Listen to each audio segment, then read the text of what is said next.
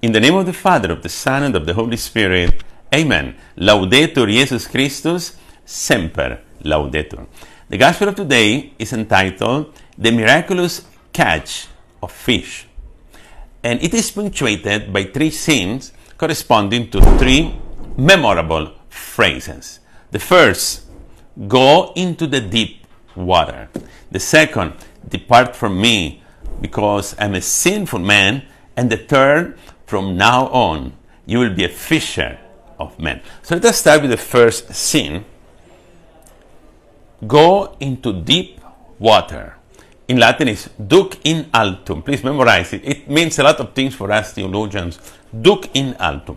So it was early morning on the shores of the Lake of Galilee.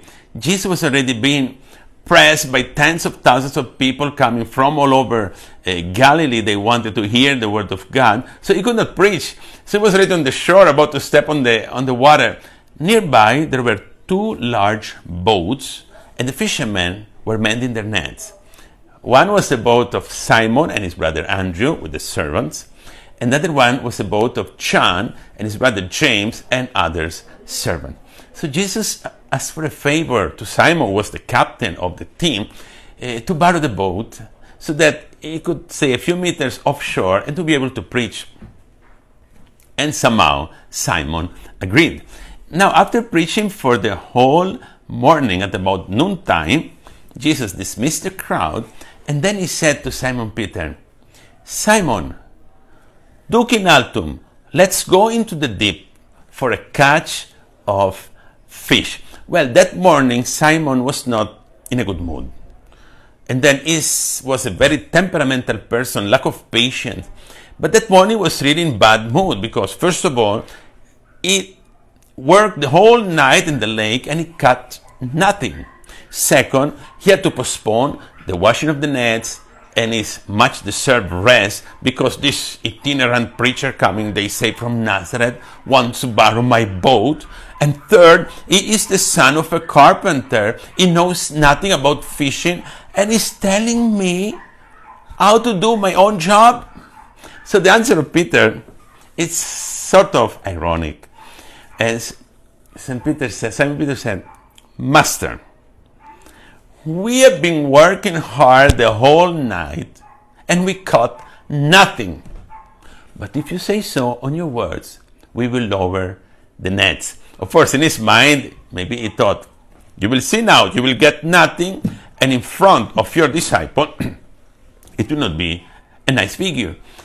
So what happened was this. They moved into the midst of the lake.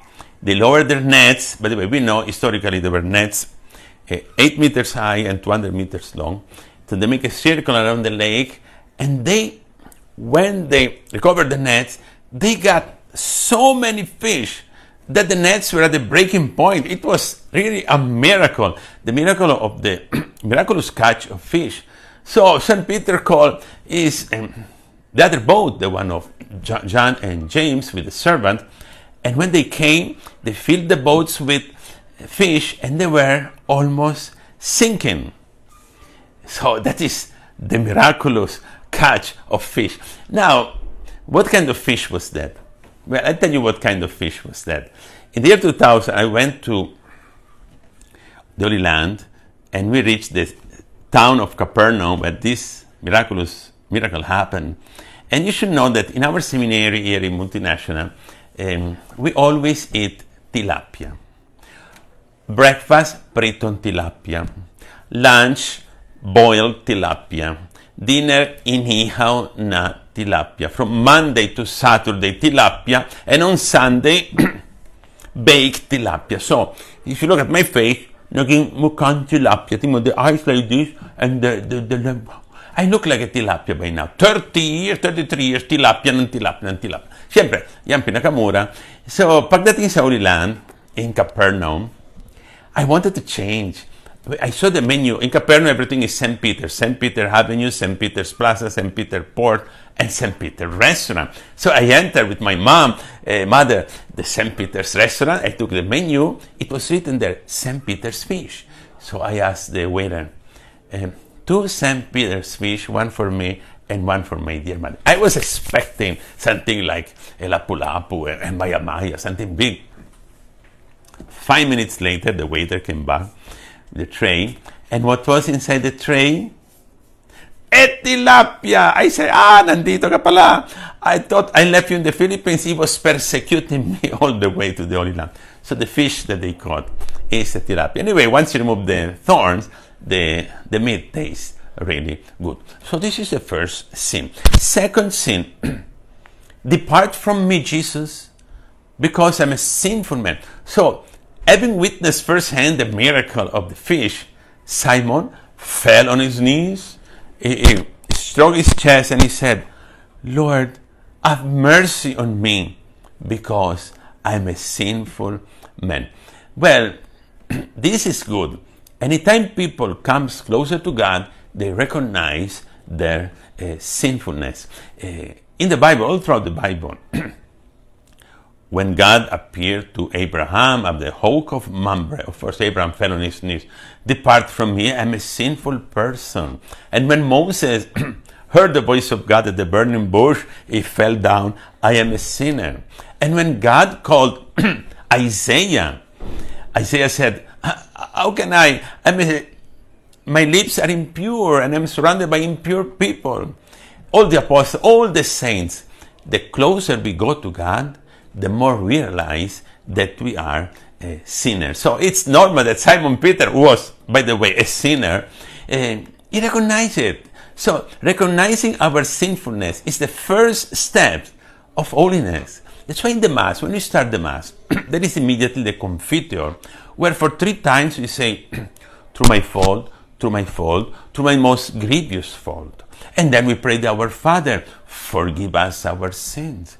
And during the Rosary, for 50 times a day, pray for us sinners. So it is good to recognize that we are sinners. Those who not recognize to be sinners are either liars or cheating.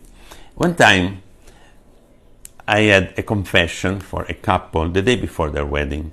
So nauna ang babae, and the woman sincerely said, several times we have premarital sex. Okay, may the Lord forgive you, I gave the absolution. Then the man came. The man said, my last confession was the first Holy Communion. What mortal sins have you committed? Father, I did not commit any mortal sin since my first Holy Communion. So I wanted to tell him, either you are a liar or your fiancé is having sex with somebody else. Because she just told me about this. But I could not, because of the seal of confession. We cannot reveal what we have heard in confession. So I said, okay, for your penance, you read the book, The Adventures of Pinocchio, the one with the long nose, and the time he said the line, so that I hope he got the message. Then there are those who say, I am a sinner with the lips, but deep inside they don't believe it. They think to be holy. One time I was invited for an ordination, and in the morning, here is the bishop, here is the newly ordained, and on the left it was me as the unworthy local superior. So the bishop during the Eucharistic prayer, he said, let us pray. At the time it was Benedict, for Benedict our Pope, me your unworthy servant, and all the clergy. Because if it is a bishop celebrating the Mass, he doesn't mention his name out of humility. He must say, me your unworthy servant. So he said, let us pray for Benedict our Pope, me your unworthy servant, and all the clergy. In the afternoon, the first Mass of the priest, so the newly ordained was in the middle, the bishop was on the right, I was still there on the left. And the newly ordained said, let us pray for Benedict our Pope. Then he looked at the bishop, for our unworthy bishop and all the clergy. He got mad. So after the Mass, he scolded the priest. How dare you to say I'm an unworthy servant in front of the people? I said, Bishop, this morning you said those words, and the priest is just repeating what you have said. So, yeah, it's a way of saying I was joking. My father would say, by joking, we say oftentimes the truth. It's not enough to recognize that we are sinners. We must also repent and go to confession. Because if I say, oh, I'm a sinner, then I go back to the beer house, well, that's not the way it works. So we must go to confession. Confession purifies our souls and restores the grace of God and makes us ready to follow Jesus. We Catholic, we should go to confession at least once a year, and much better if it is once a month. You do not know where to go to confession, come here in the seminary. You Google or Waze, Sons of Mary Miraculous Seminary, 30 Madre Isabella de Rossi Street, Multinational Village, Paragnacche City, and we are available. There is me, Father JM, Father Michael, Father People. It's easy to see Mama Mary than Father People. So, we are available. Please come and have your confession. When I was in Rome, we had the priest of the SHMI. He was already old. Every day, hundreds of people from all over Rome will go there for confession. So the newcomer were asking me, why so many people are coming here for confession?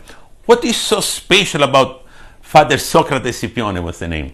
Is he holier than other priests? Is he better? Is he wiser? I said, no. They come here for one reason. What's that? He's blind. He's blind. So, the priest is blind, you feel somehow more comfortable. And even here in the seminary, our favorite priest, the favorite confessor for the seminarian brothers and priests, is Father Romolo Bertoni of the Stigmatines. Everybody likes to confess to him. He comes every month in our seminary. Why so? You know why? Because he's deaf. So the second part, depart from me, because I'm a sinful man. Anytime we recognize our sins and we go to confession, then we are in the grace of God. Let's finish now with the third memorable, life-changing sentence of Jesus. From now on, you'll be a fisher of men. So Jesus helped Peter up, look in the eyes, knowing that he will be one day the first pope. And he said, Simon, from now on, you will be a fisher of men.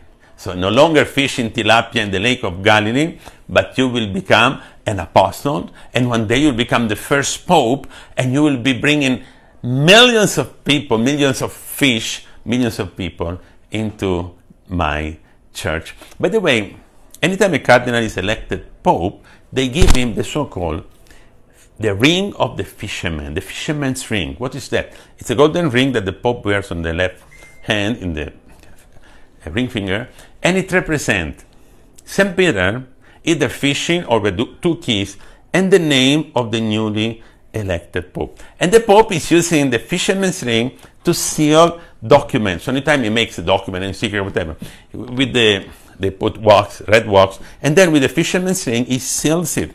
In the moment the pope dies, the Camerlengo, the Cardinal Camerlengo, removes the fisherman's ring and break it, so that to avoid forgeries and fake documents. So whenever you see somebody with a fisherman's ring, he is the true, authentic pope. So to finish, what do we learn from the gospel of today? Not only for priests, bishops, popes, but also for everybody, every Catholic. The three basic lessons. The first lesson is really this: without Jesus, we can do nothing, but with Jesus, miracles happen. Like what happened, the miraculous catch of fish. When Simon was fishing by himself without Jesus, he caught nothing, but with Jesus, so many fish, he could not count them anymore. The second is we need to acknowledge our sins, mea culpa, mea culpa, mea culpa, go to confession in order to be able to follow our Lord in whatever calling we have, priest, sister, married life, single blessedness, whatever.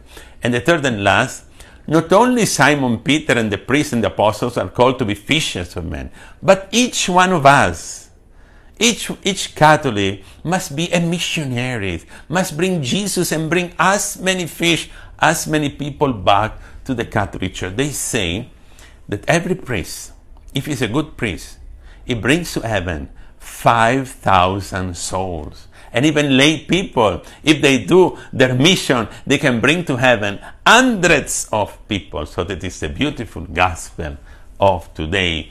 Duc in altum. From now on, you will be a fisher of men. May the Lord bless you and your family, the Father, the Son, and of the Holy Spirit. Amen. Laudetur Jesus Christus, semper laudetur.